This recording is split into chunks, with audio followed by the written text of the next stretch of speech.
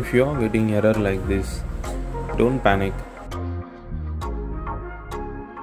Just give ls to list out all the drives which are available on your system. Then to find the root drive, just give echo $root. Then you will get the root file system.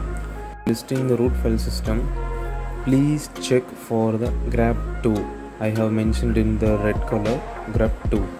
If the file is available there, then you have to list your file system with grub2 folder open. If the grub2 folder opens, you can find the grub.config file is there. Then you just need to prefix that folder and go ahead with mod normal.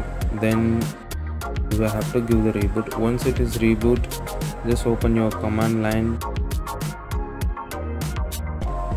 and give these commands to install your grub in your system. So always use SDA format.